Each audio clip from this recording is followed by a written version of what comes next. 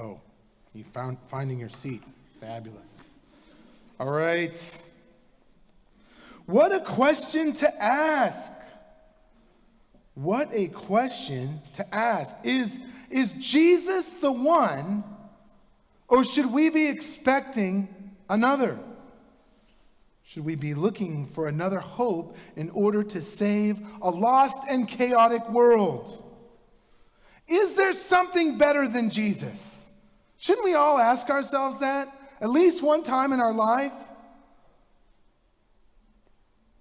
What are your thoughts, congregation of Christians?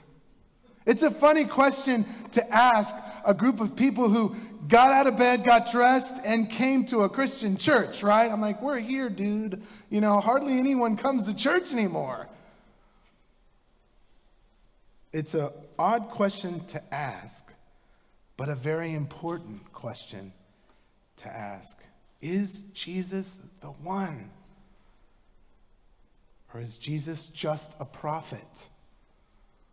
Like our other two sister monotheistic faiths say he is. The one that was established before Jesus was born, I would say Judaism, and the one that was established after Jesus' life on earth, and that would be Mohammedanism. Both would say, just a prophet.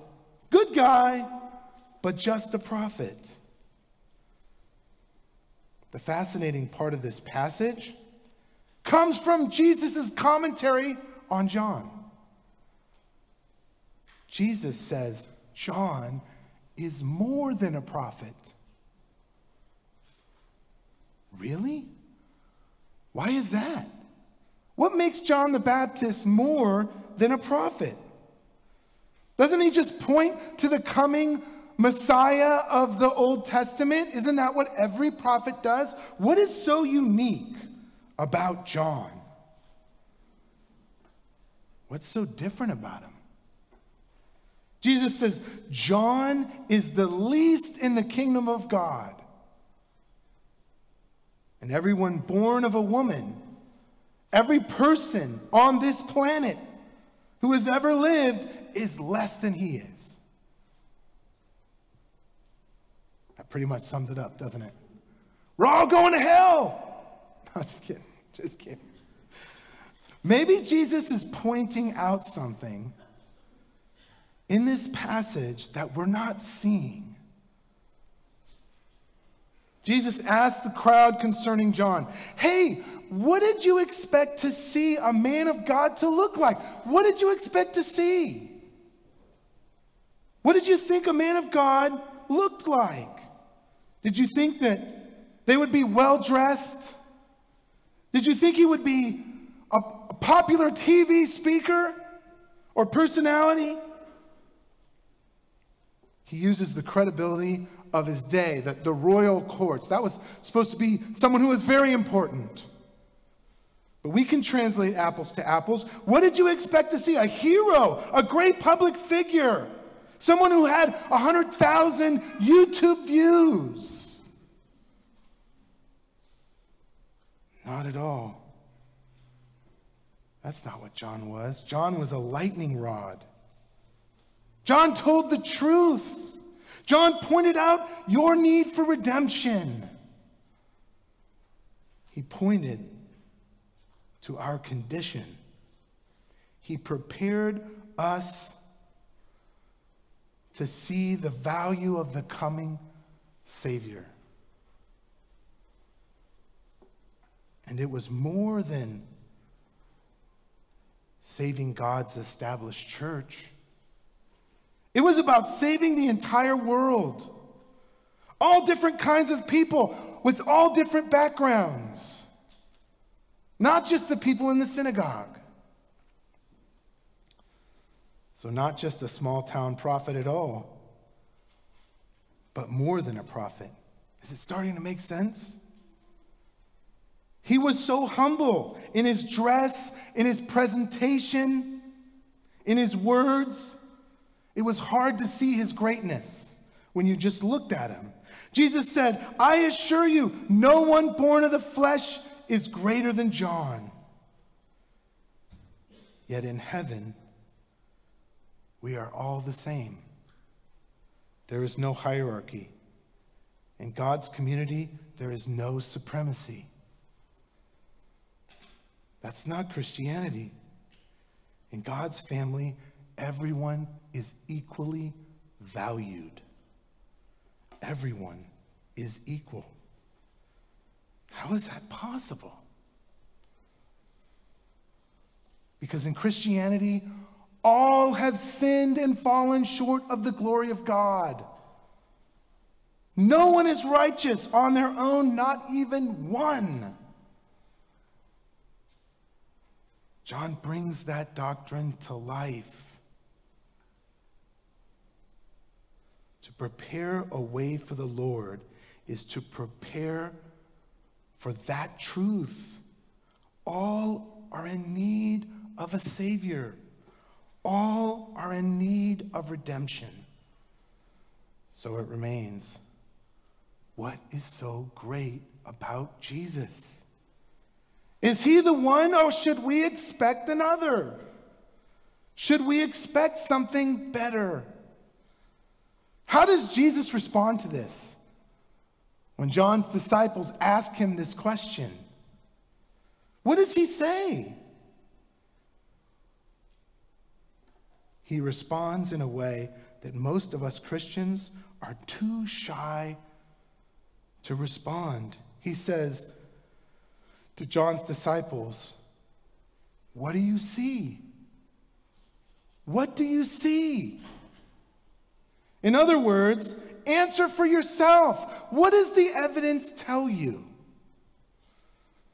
By your own investigation.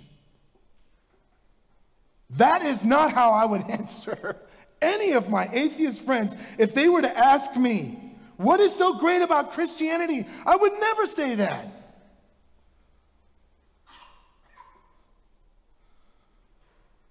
What do you see in the Church of Christ? What would they say back to me?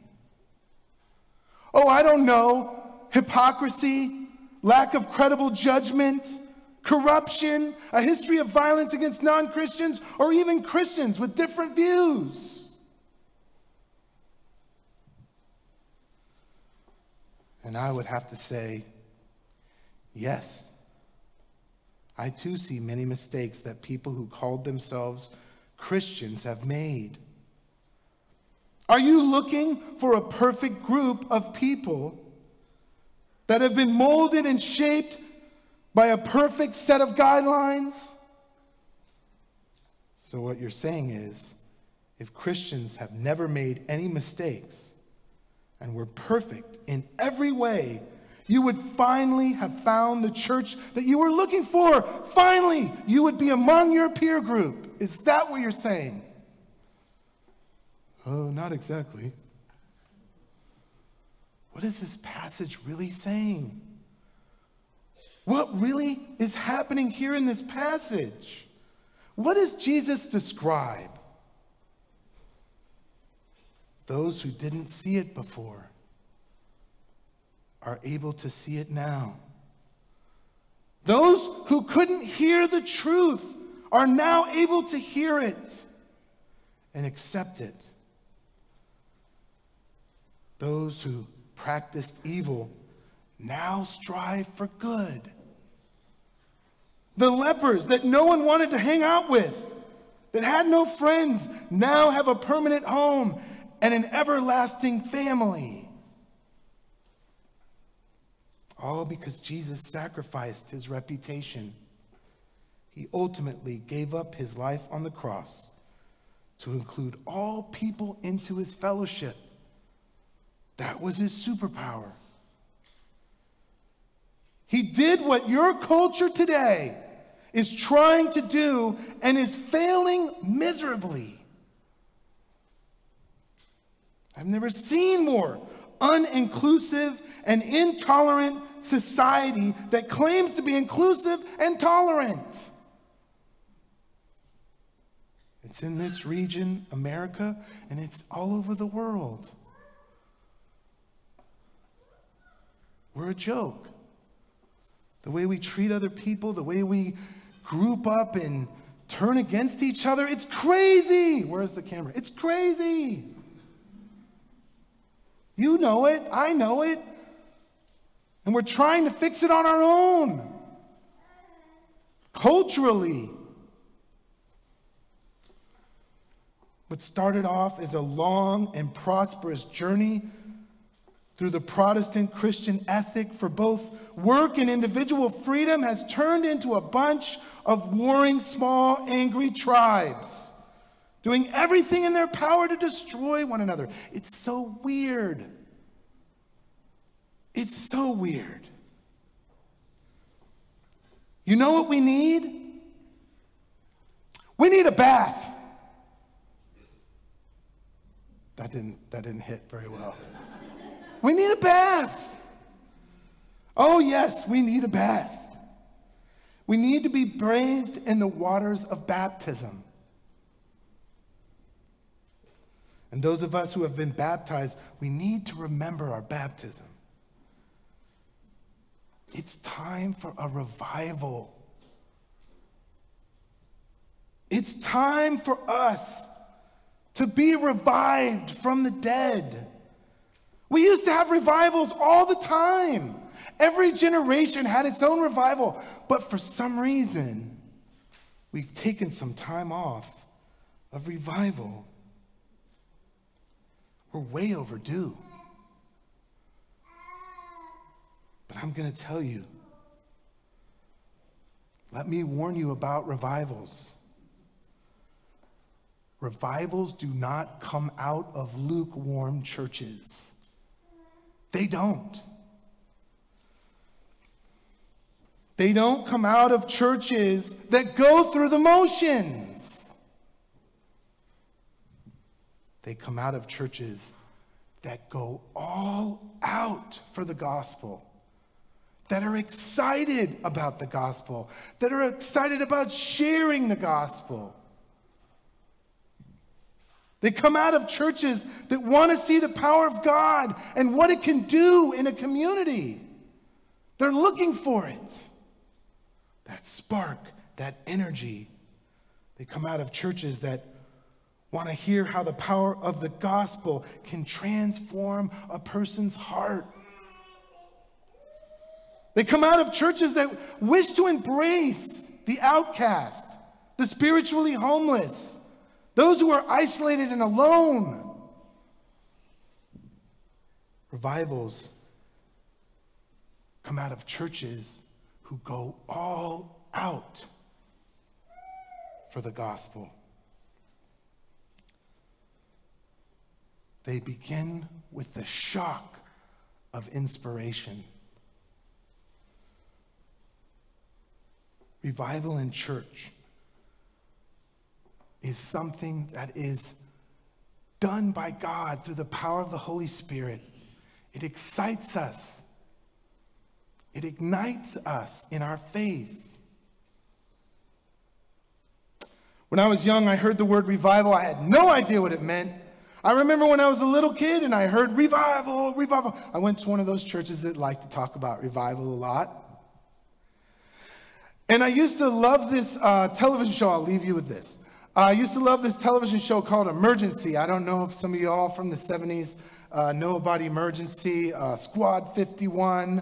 Oh my goodness, I used to watch that show all the time as my first favorite show. And it was the first time I heard the word revival. It wasn't in the Christian sense.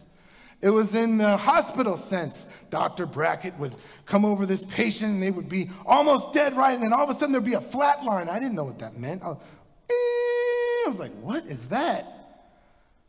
Are they dead? Oh no, and it's a kid's show. So, nobody can die in a kid's show, right? So we would get these like defibrillators and, rub this cream, I guess, together, right? And I think, what's going on here? And he'd go, clear, boom. And I was like, doo, doo, doo. They'd come back to life. And I would be like, yes. And everybody would be happy. Dixie would be hugging Dr. Brackett. Yeah, with that weird hat, that old nurse hat. And it would just be, everyone would celebrate. It was exciting. It was that spark. It was that energy that brought them back to life. Let us look for that inspiration. Let us be on the lookout for God at work and find that spark this Christmas and into the new year. And let's have a revival. Let's preach the love of God in our communities through our actions and through our care of others, so that people will know the goodness of the Lord Jesus Christ. Amen?